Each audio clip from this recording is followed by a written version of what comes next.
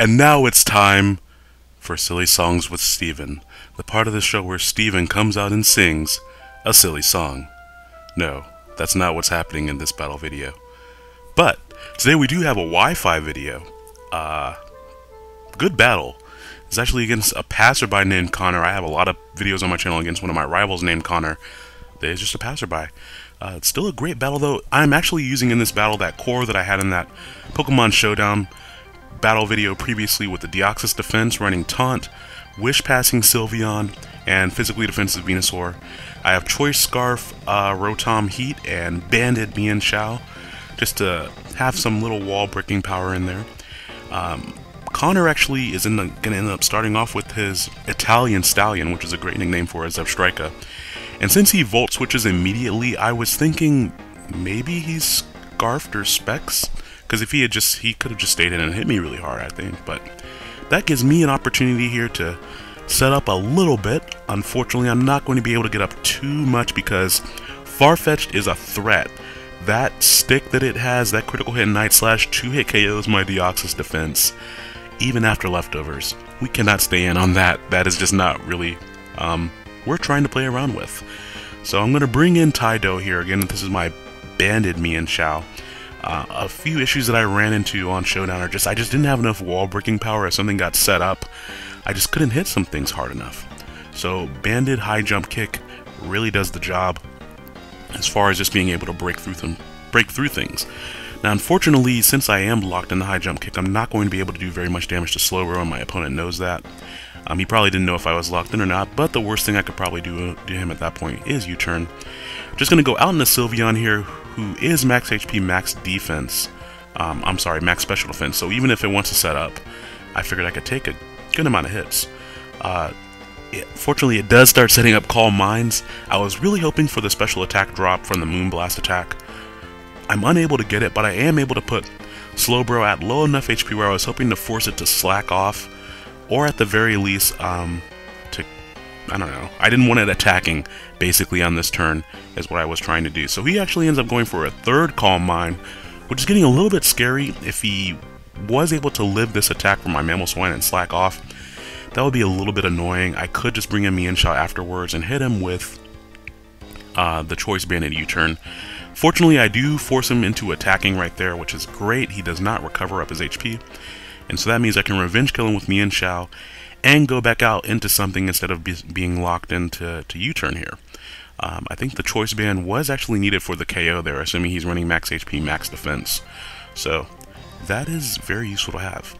Now I decided to go back on into Deoxys defense just because I have a lot of speed on this build, and unfortunately I wasn't paying attention. I meant to give him Rocky Helmet. I gave him leftovers. Rocky Helmet would have helped out a lot during this battle. I know Mucks like to set up, whether it be Curse or Power Up Punch. If this were a Power Up Punch variant, I didn't really care. If it were the Curse variant, that could get really annoying, so I decided to taunt him there just to stop him from doing any of those shenanigans. Taunt only lasting 3 turns really kind of sucks this generation, but I can definitely see why they nerfed it. So I am able to taunt Muck.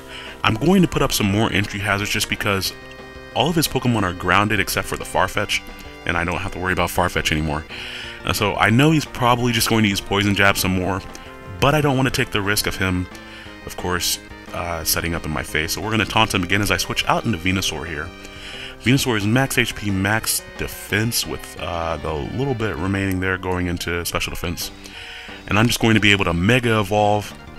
And since he is still taunted, I don't have to worry about him cursing.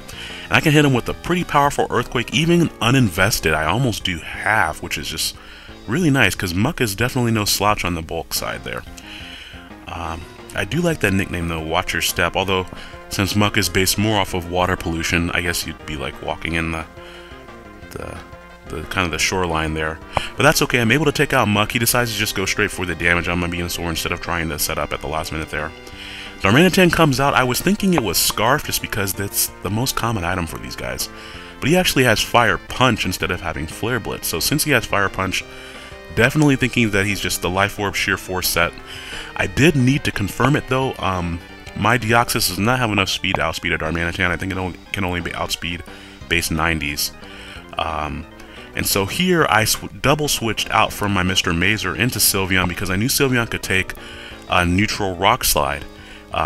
If he, of course, was locked in, he probably would have switched out. So now that I know that that is the case, I know that my Scarfed Rotom is definitely faster than he is.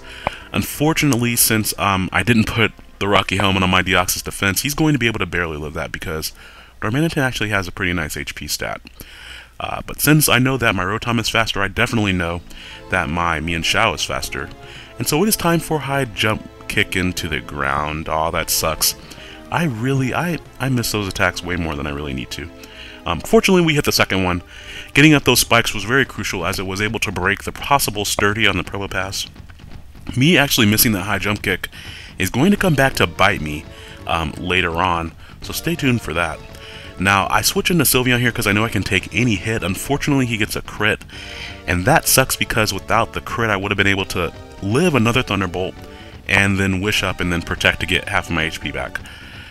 Unfortunately, since I had that happen, now I have to come in here with Venusaur. I know he's going to switch into Darmanitan, and I was hoping that the entry hazards would kill it, so I just went for Synthesis.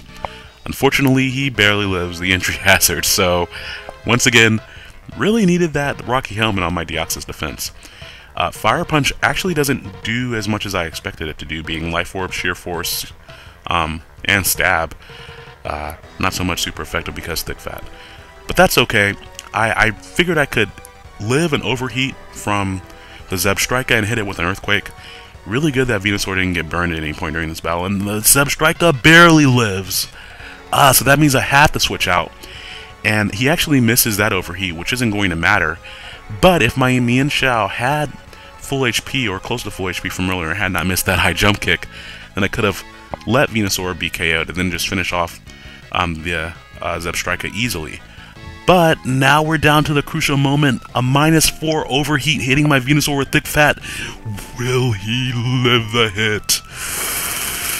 The answer is yes. Yes, he will live it because it's a Venusaur. Are you guys really surprised? Really, it's a Venusaur. It's the best Pokemon, obviously.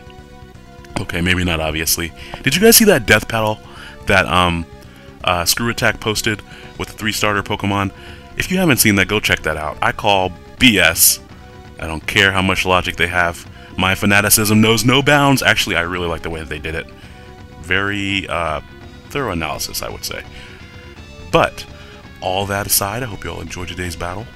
I am headed to MTAC this weekend in Murfreesboro, the Middle Tennessee Anime Convention.